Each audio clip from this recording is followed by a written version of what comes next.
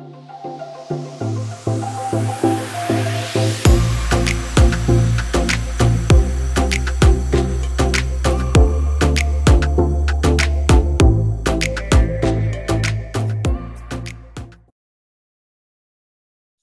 welcome everybody. Thanks for coming to this presentation.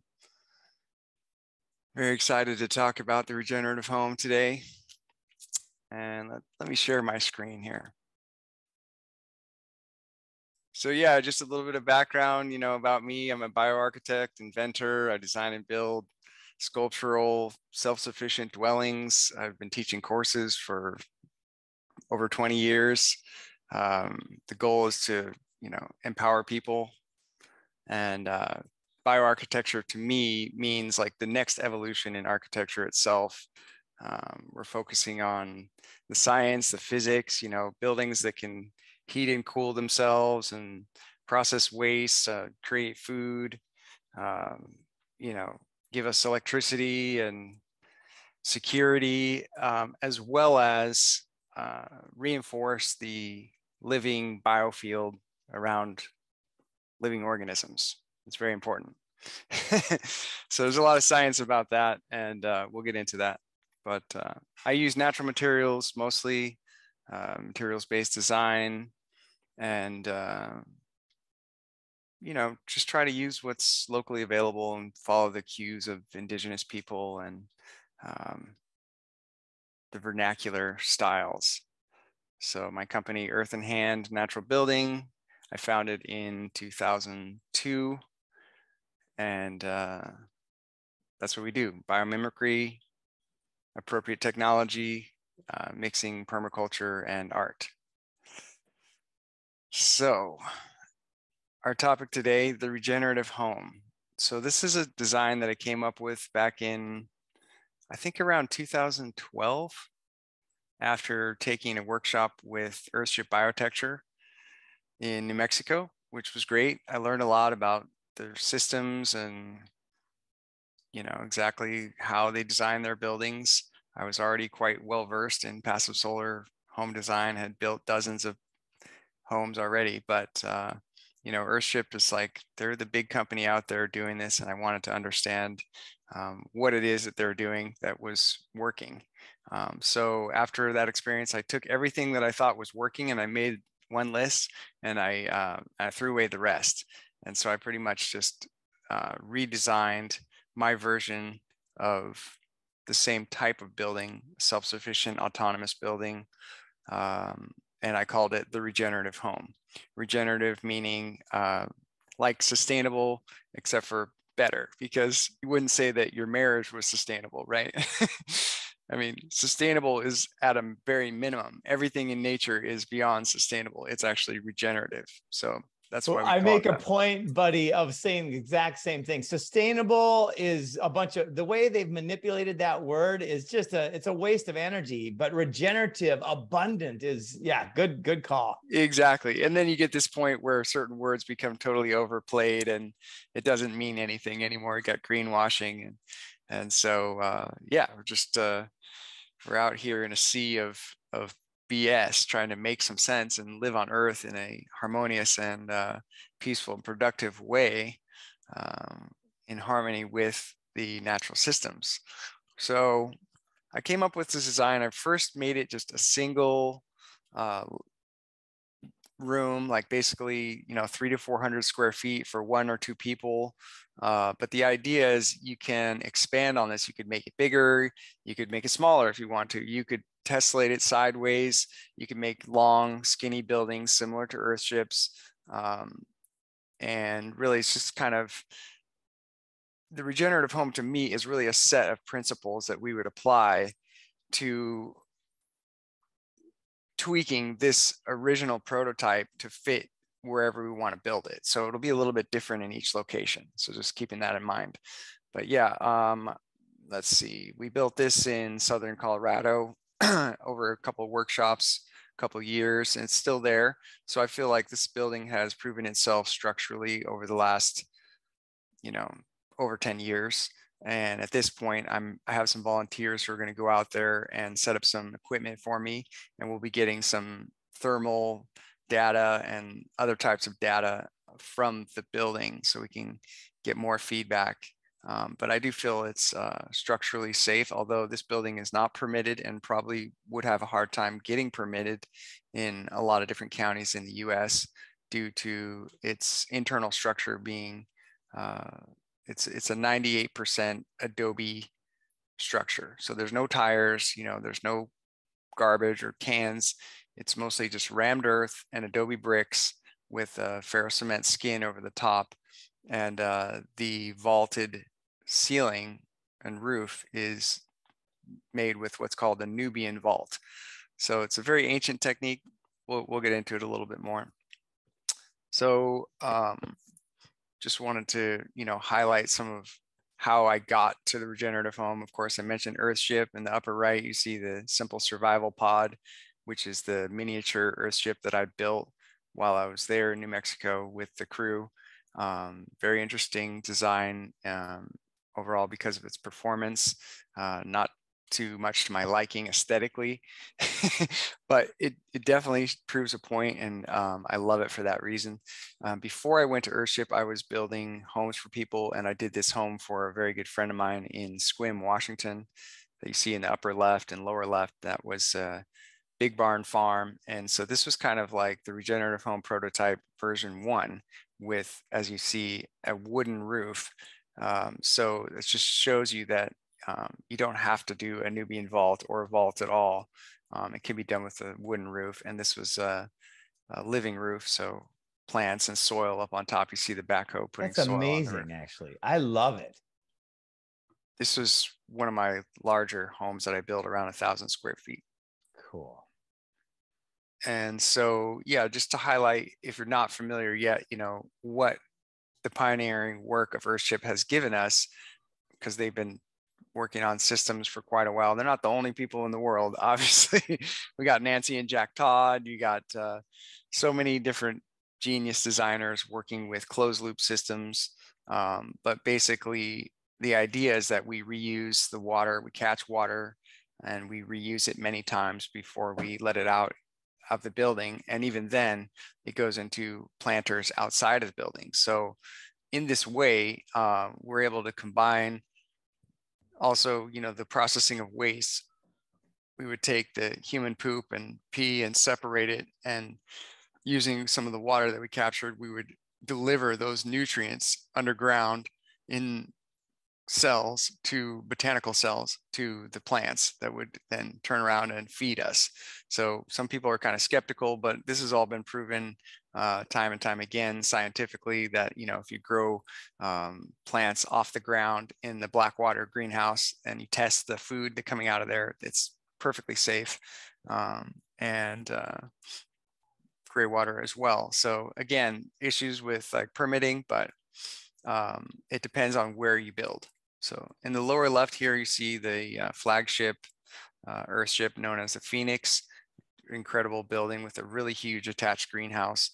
And the basic theme here of this whole talk is, utilizing the attached greenhouse to augment heating as well as cooling of the building, because you have hot air coming in and it creates extra expansion of air. You open up the ventilation and it can pull cool air in, or you can just use the extra glazing, extra windows to catch sunlight in an intentional way and store it in the thermal mass. So you get passive solar performance, a building that doesn't need any expenditures to heat or cool itself.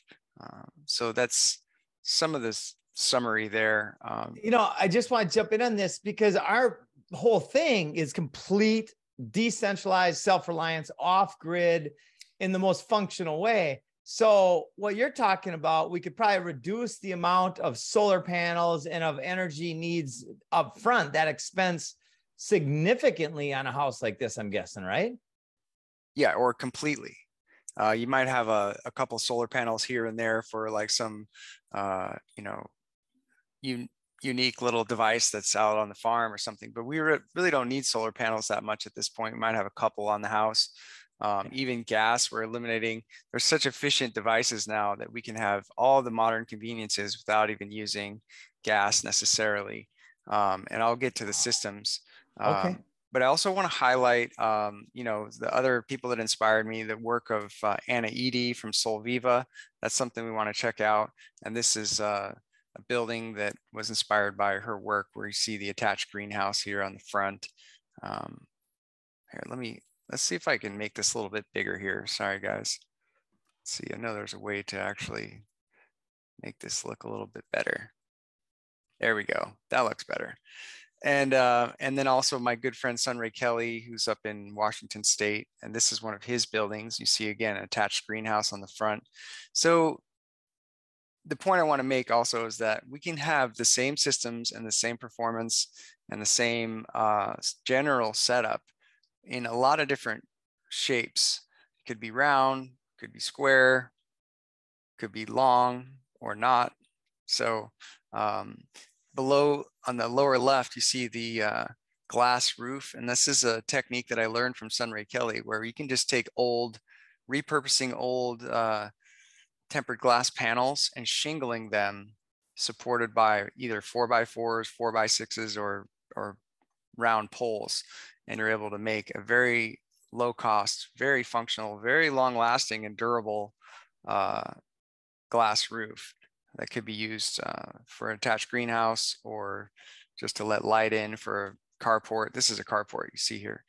And then in the lower right, this was actually my house. It's not the best picture, but I had a house on the Oregon coast for a while, and I built just a whole mess of roofs out of these tempered glass panels, and was working with also attached greenhouse using a high quality greenhouse plastic.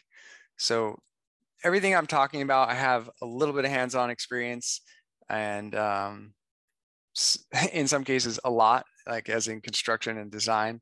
But I'm also a gardener and into closed loop systems. Back in, I think it was around 2010 or something like that, I was assisting with a design team, a design charrette with a local landscape architect who was working on a project they call the Looper.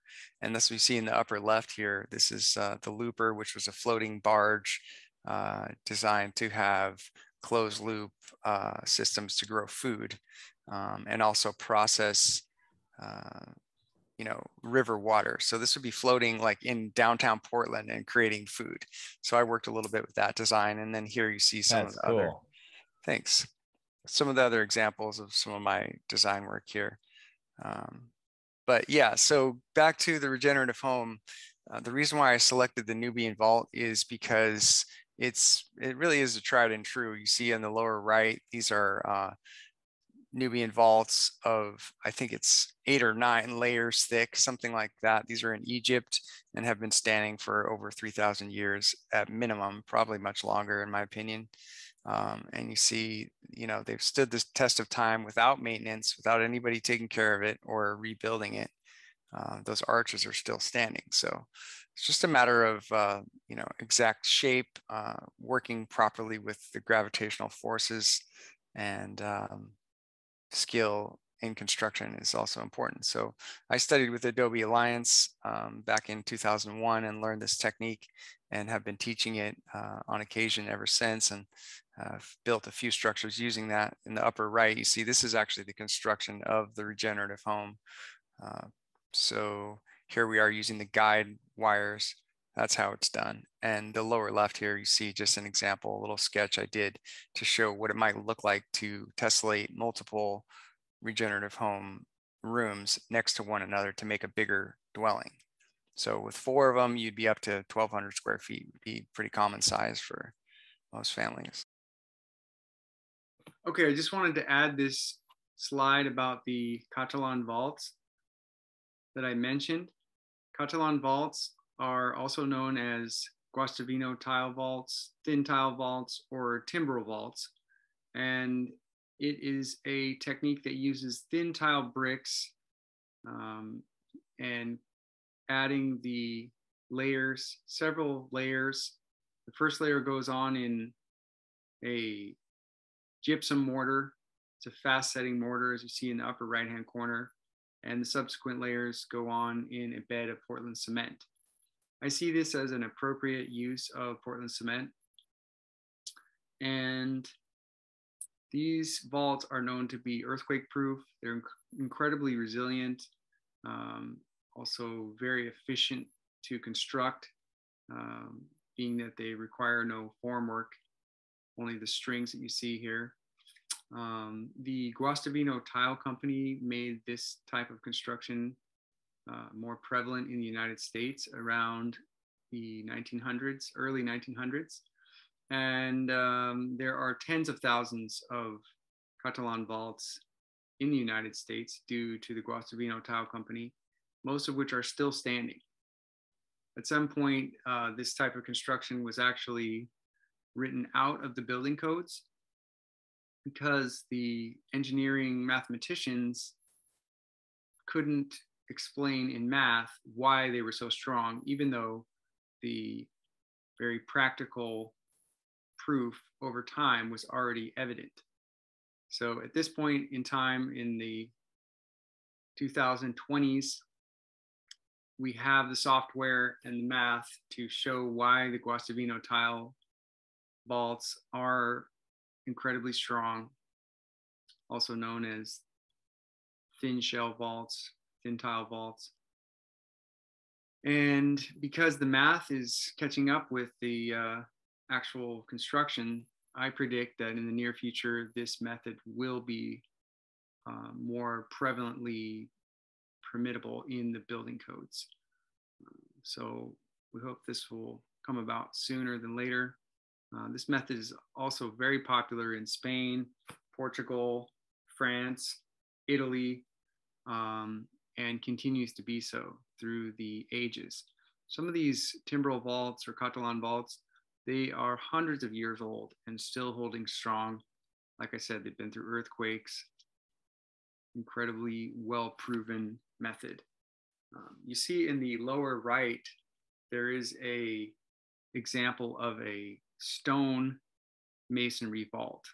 This work is by Gernot Minke, wonderful researcher in the field of earthen building and natural construction out of Germany. And that type of building can be done, but it requires a solid formwork to be built of wood. So this is a lot more materials. It's quite expensive. And it has some advantages. You can use the same form over and over again if it's all at the same site, or you want to truck the formwork from site to site. But I see the Catalan vault or timbrel vault as a superior method because no formwork is required. And it's something that, it is basically the least amount of material for the maximum performance. As it turns out, I'm going to be going to Spain next week to study Catalan vault methods with a master mason there in Barcelona. So I will soon be able to add this to my design and craftsmanship repertoire. And then I just want to, throw some stuff out here. I know we're going to get into some like design consultation and stuff, but this is just my presentation to kind of get you guys, excited and entice you with some different ideas. And these are just some photos I found on the internet of different things that I felt like are in alignment with the regenerative home principles and could be applied. So we could do the same concept of a dwelling just using a timber frame structure or timber frame with straw clay or hemp clay or stones and timber frame, or it could be here they're using just logs here on the side. I thought that was pretty creative.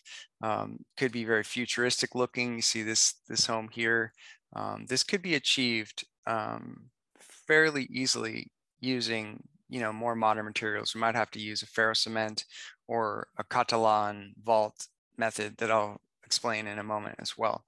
And the lower right, you see there's a company called Bioautonomy. They're making these nice stone vaults. So there's a lot of ways we can go about it. And there's a lot of new, very useful and interesting materials like the ETFE, as you see in the lower right, this place in England called the Eden Center. It's a giant greenhouse, and ETFE is becoming more common, more affordable. also the upper right is another building that uses ETFE. It's actually clearer than glass. So it's more, it lets in more of the spectrum of light than glass itself. And it's just as tough.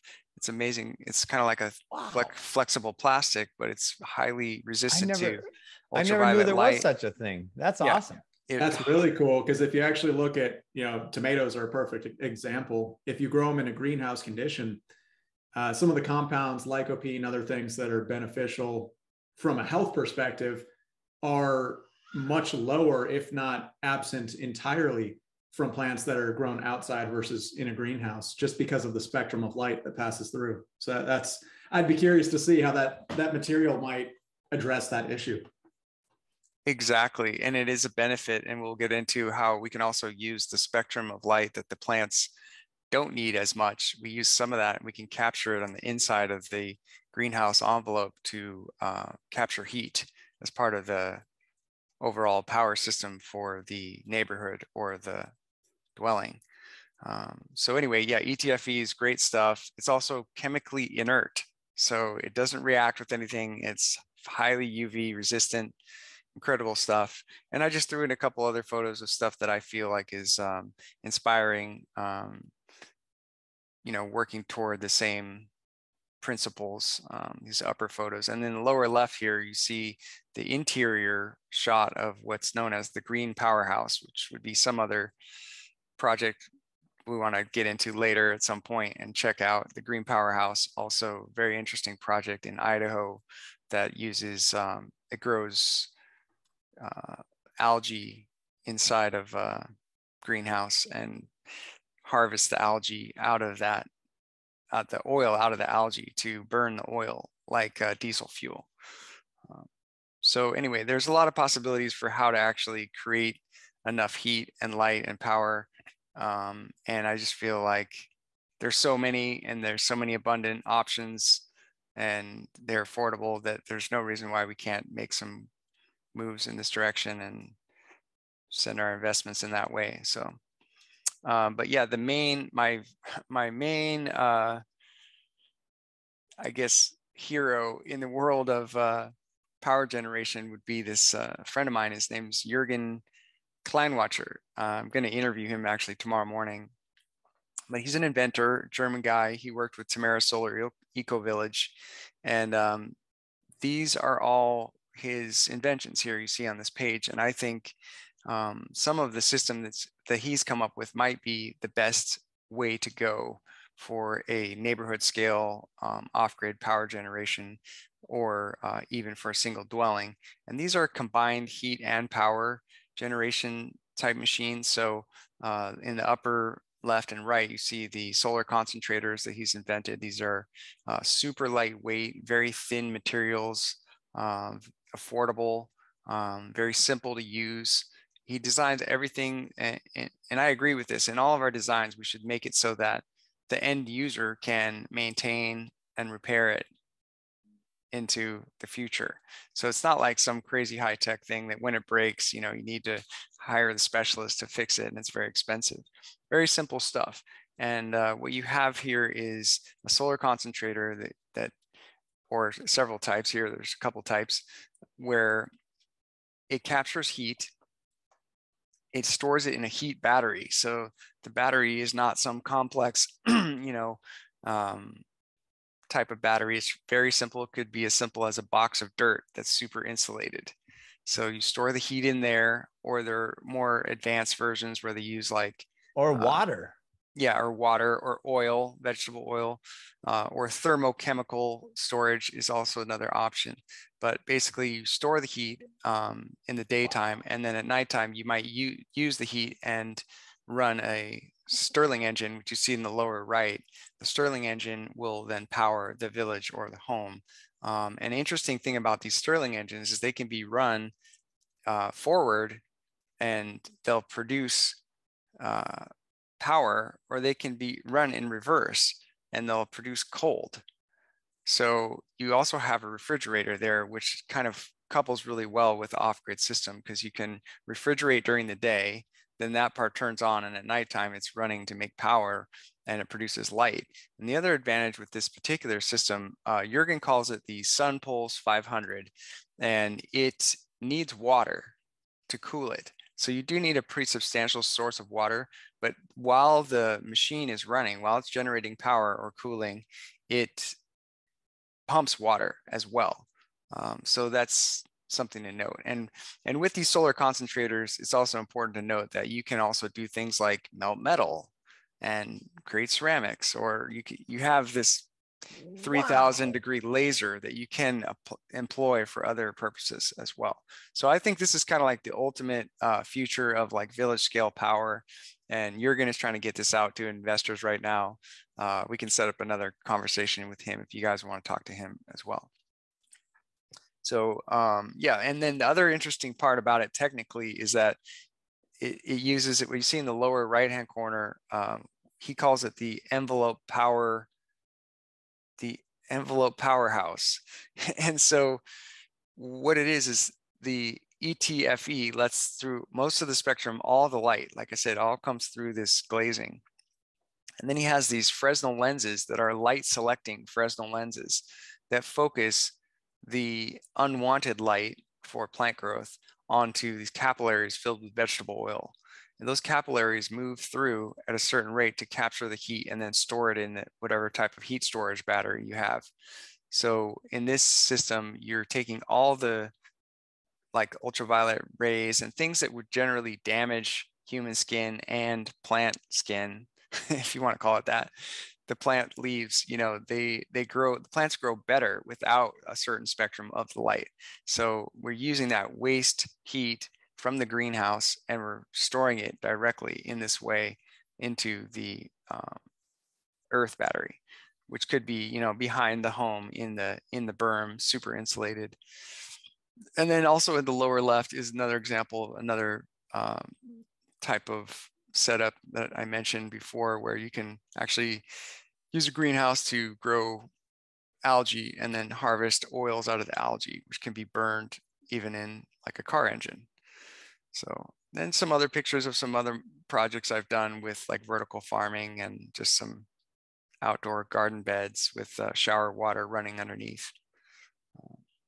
So also important to highlight, you know, rainwater catchment. I'm really a fan of these systems where we can make a tank of any size we want that's never going to collapse, because we just dig a hole, line the hole with the EPDM and felt, and then we fill in the space with these space frame blocks that are these like, you know, BPA free like plastic blocks. So the water sits in there with the plastic blocks. And one of the advantages to this system is you can actually, they're very strong. You can build buildings on top of it, or you can have a road go on top of it. It's quite strong. So you can build a huge water tank underground and still use the space, not lose any space. That's fantastic.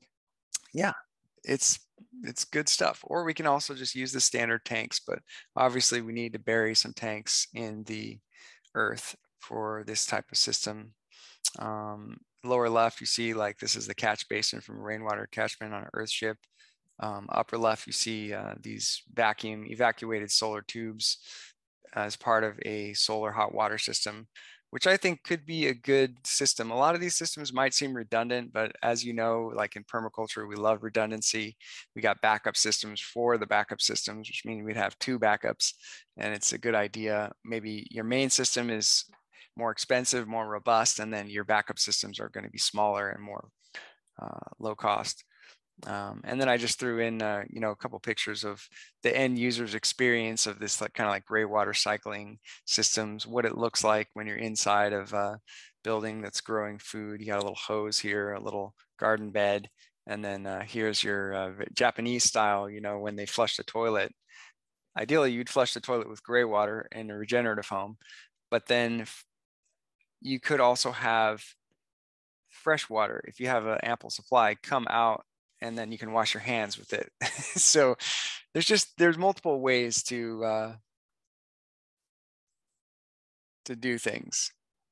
And so, yeah, and then just kind of wanted to just throw out some more images here. I see I've I've got some ferro cement, like very sculptural roof here, just to instill the concept that really any shape we want, we could achieve. So it's just a matter of designing it and engineering it. And if we're conservative in the shape, you could use things like bricks and do Catalan vault method. And if you want to do something even more sculptural, you would have to use something like ferro cement. The attached greenhouse or the ferro cement, it's important to know these could cause issues with the biofield from the readings that we're getting. Some people don't care, but I think it is important. Plants grow better and humans grow better when not surrounded by a cage of metal. So anytime you have a grid work of metal, generally that reduces the living biofield.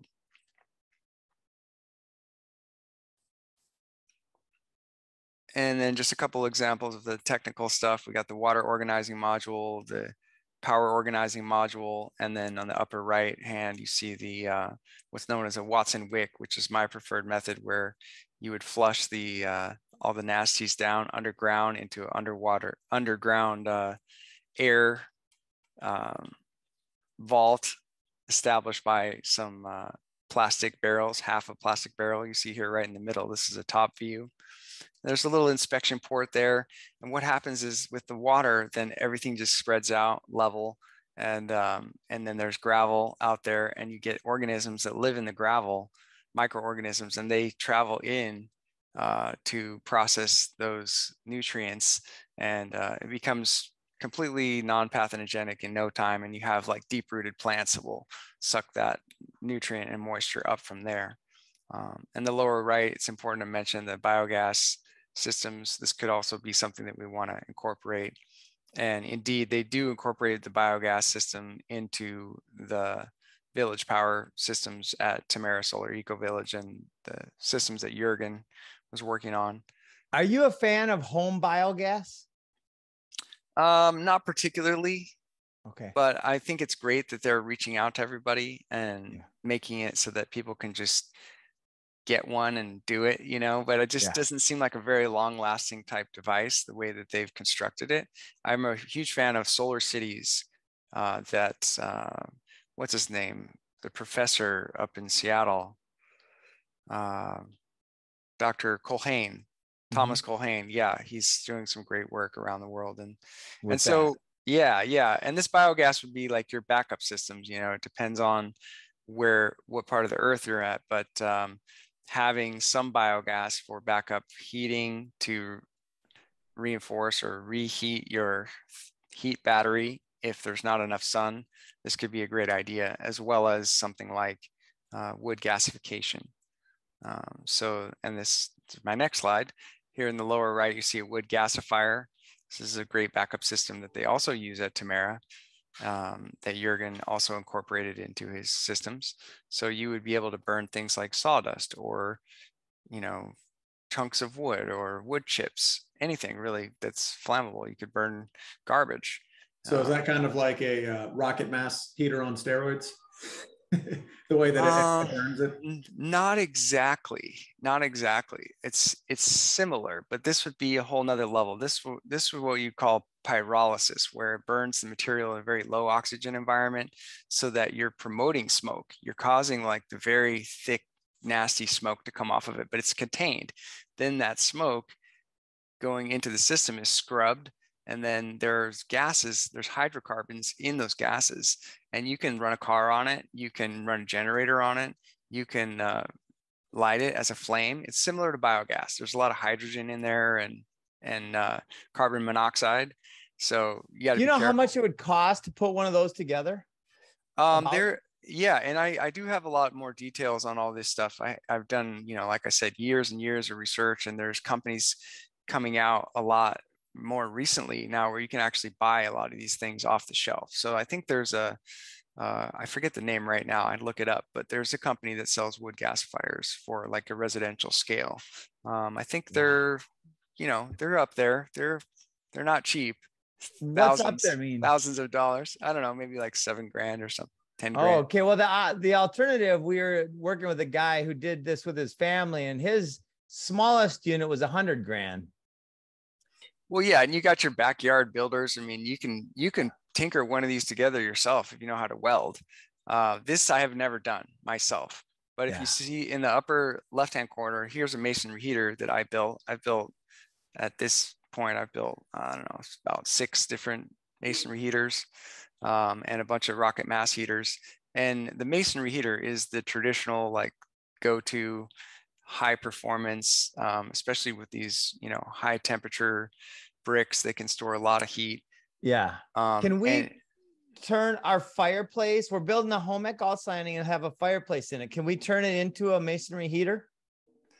There's a way you could surround your cast iron fireplace with some thermal mass and kind of transform it a little bit into a masonry heater. You could do that. I don't usually recommend that. I would say just take that out, sell it, and build yourself a proper masonry heater, which is the rocket mass heater on steroids right there. The masonry heater, incredible performance. I mean, your wood burning is above 1500, 2000 degrees, in that range. And at that temperature, all the material burns. So you have virtually no smoke. You're not getting a lot of emissions into the atmosphere. And you can also run it on very little wood. So if you have a wood lot as part of your homestead, you can actually run these things on just coppiced wood. So we're going to burn like half a cord of wood or less. It's probably way less if you have a regenerative home, because the home already heats itself through passive means. So you're only going to burn a fire when maybe the air is really moist and you want to kind of just give your house a little bit extra nice feeling, you know? So, masonry heaters, I think, are a genius invention. They last forever. There's no moving parts, very easy to maintain if you ever need to change out a brick on the inside after many decades. They're not cheap, again. Probably they're starting at like 10 grand. But the upper Well, I'd like here, to reframe that. I'd say that's incredibly cheap relative to the alternative. Exactly. Well, it's how long is it going to last? That's what I'm saying. It's a great investment. Most people aren't that's how to these. say it. It's a no-brainer investment. I couldn't agree more. And I think the only reason most people aren't building these right now in the US is because there's like a cultural like unfamiliarity, and there's a lot of like speculation economy, kind of people moving a lot. They're not sure how long they're going to stay in their current house, that type of thing. It prevents people from making such an investment and saying, well, I'm going to put 10 grand into my wood heating in this house because I'm going to be here the rest of my life. And that's, you know what I've never seen is, and I'm sure it's out there, but somebody who actually took their system, their masonry heater, and then they did the numbers on how much energy input from them, that because people think about wood stoves and they're like, oh my God, that's a lot of work, but not really. When you look at the value that it creates, it's the opposite of a lot of work. It's a time saver, right? Yes, exactly. And you carry all the bricks. It is a lot of work, but you do that once, and then for the next forever, decades, you carry 1/4 the amount of wood, and you chop 1/4 the amount of wood into your house. And it's just so much easier, because I've had a wood stove, a cast iron wood stove, and it is so much work. That is my primary source of heat. So absolutely, it is some work. I would love to surround mine with some thermal mass to make it perform better. That's for sure. Yeah, and that may be an intermediate option for a lot of people. But yeah, I just wanted to highlight this upper design here. This is a guy out of Oregon, Walker Stoves, who I don't know personally, but I really admire his design, because he's managed to really shrink down and make the masonry heater as a cook stove style much more compact. So this would be a typical like kind of appliance size box. You see it's next to like, what is this, like a dishwasher or something right here. So it's the same height as your stoves, and it's the same depth as a stove. It's a little wider than your typical stove, but this thing is a monster. I mean, it will burn, like I said, at 1800, 2000 degrees, heats up really fast. You have an oven, you have racks, multiple racks, you have multiple cooktops. So this combined with some of our very modern, very high efficiency electrical induction burners is a complete system, because then you have the induction burner for daily use, and then this fire powered system if you ever don't have electricity or if you just feel like having a fire. Yeah, I And like seeing the hot water coils you've got there too on the stove beneath that. That's really nice. Right, of course. And that's where we're headed also, is, combining all these possible features into everything that makes heat, that produces waste heat. We would catch that heat and add it back to the heat battery. So we're always keeping that heat battery at, 250 degrees, and we can draw from that heat battery whenever we need it, but it's isolated from the house so that, when it's hot out, we're not heating our house with it. It's just whenever we need it, we have power on demand. We got hot water on demand. You run the clean water tube right through the heat battery at a certain speed. And when it comes out the other end, it's the right temperature. You can mix it with cold water, so little tricks like that. And then what else we got here? Well, that's pretty much it, guys. I really appreciate your time, and this is a fun conversation. I think we're going to get into some fun design charrette here with you pretty soon. I'm so glad you recorded this. Can you send us a copy of this? Because when we sell these Freedom Farm Academies, it's the design is the first step. And what we'd like to do is maybe send this. We've got 2 connections with builders. One does steel frame 3D printed construction, which is really valuable and it goes up fast. It's a great product. And then your product, which I think is epic. So we're going to be offering people these alternatives. And I think showing them this video would really open their minds to what's possible. Definitely. That's a great idea. And also I was thinking about creating like a form, because most companies, when you want to buy something, they have a form and they're like, you just click the boxes of the things you want. And then, then we spit out the price. So I think that's appropriate. And, part of the reason why I spent so much time talking about the systems is because that's what makes us comfortable. That's what keeps us alive. And, and the food system is priority, and the water system as well. So it brings it together. Yeah. And so there are so many options about exactly, how much food system do you want, or how much water system, and that you really need to, you kind of have to display out the options for somebody. And then I think, work backward from that, like, okay, what type of systems do we want? And then we can come up with the exact structural element and layout for the home from that. Love it. I love it. I'm glad you got into it too, because now I've got something new to look at. I'm curious about these wood gasifiers, because from what I understand, the biogas doesn't perform quite as well in colder climates, but I'm surrounded by plenty of fuel in the form of wood. So that's really cool. Well, it's interesting you mentioned that, because it is a lot of redundancy I'm talking about here, but I was working on a project at my homestead that I had in Oregon a while back before I sold that land. And what I imagine is basically placing the biogas digester right on top of the heat battery. So then, it's no extra work. Like any heat loss you're getting off the heat battery is going into the biogas digester, which needs to be at about 100 degrees, right? Mm-hmm. So then you have a super efficiency stacking functions and stacking units. I love that. Yeah, the heat battery really brings it all together. And I mean, heat is like your purest form of energy. Most people don't think of tapping into that directly to draw electricity or have it perform. So that's exactly. I definitely see that being. I see why you see that as the future of energy, because it's simple. And the closer you get to basics and simple truths, simple elements like that, I think the closer you get toward what is meant to be, what the optimal condition is. So yeah, I love that. Exactly. Yeah. And another thing to note is that insulation is like a machine, only again, no moving parts, so you can have a box with 10 feet of insulation on all sides. There's nothing that says you can't have more insulation. So the more insulation you add and the more tight it is, the better it holds it in. So it's a very efficient way to go about things, is using super insulated heat battery. But actually, I think the future of energy is way beyond where we're at now. And there are some devices that are now available commercially. I think I sent you guys some examples already on email, but you know, people kind of shy away from the topic of 0 point energy and so on. But I think that that is in the works. I heard about some guys who are producing a Tesla turbine that will be for sale this year that is producing over Unity.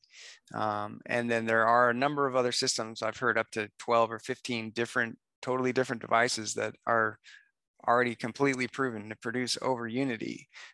So it's just a matter of time where we can just get our hands on these things and we can add that into the mix. But I think it's important for us to take action now, because we can't just sit around and wait for those things to come out. That's exactly why I said what I said, because I've been following 0 Point for a while as well, and it's just like I want to see a system that works. Show me what I need to see it. I need to see it in action, because I believe it's possible totally, but I don't want to believe. I want to know. Exactly. Oh, I forgot. Magnetics. I want to stop the share there. Go ahead. I was going to say, I think magnetics is really, it seems like that's the golden ticket in a lot of ways. We get to that point of understanding how that, like you guys, I've seen examples and it seems like it's there, but it gets squashed or whatever happens. Oh yeah, I mean, there's like I said, more than a few. You got works of Tom Bearden, Victor Schauberger. There's a guy that is a teacher of mine right now, Mr. Dan Winter, who I'm going to go visit this month in France. And he's pretty humble for how genius he is as a physicist. But he's come up with an equation that's essentially Planck, which, if you're familiar with physics, Planck's constant times the golden ratio. And what you end up with is like this golden ratio cascade. And it's not just any series of numbers. It is like the series of numbers in the world. And you find it repeated in so many things, like the molecules of hydrogen, like they exhibit the same like spatial relationship to this cascade of numbers. Also gravity itself. So he believes that he's come up with basically the first really viable explanation for what is gravity. And if we can understand what is gravity, which he says essentially just charge rotated, and we can create our own gravity, and with this, and the same technology is the same concept and understanding of the world. If we understand the physics, we can actually create energy or create gravity. And it's not like it's just free energy from nothing. It comes from like the vacuum, the toroidal like implosion of the power that's happening all around us. And then when you use the energy comes through, and then it goes out as a longitudinal wave out into the universe. So once you understand how that works, you can apply the inverse relationship of it, right? Create anti-gravity or a repelling force. So exactly. And I think that also those magnets, they do have something special, and they are related to gravity. And when we understand gravity, we'll understand magnets, and then it's kind of just, it's all right there for us. And it also ties in with health and consciousness. So anyway, if you get a chance to check out Dan Winter on YouTube, I think you'll be I was going to say, I'm pretty sure he did a higher side chat with Greg Carlwood some time back. I remember hearing Dan Winter and really liking what he was about. So that's pretty cool. You get a better product when you spend more time and more attention on the design. It's like the end product is your attention materialized. Architecture is like, it's like frozen music, and the music is us. Cool. Thanks, Scott. Thank you guys. Have a good one. Take care. See you. Have a great weekend. Take care. All right.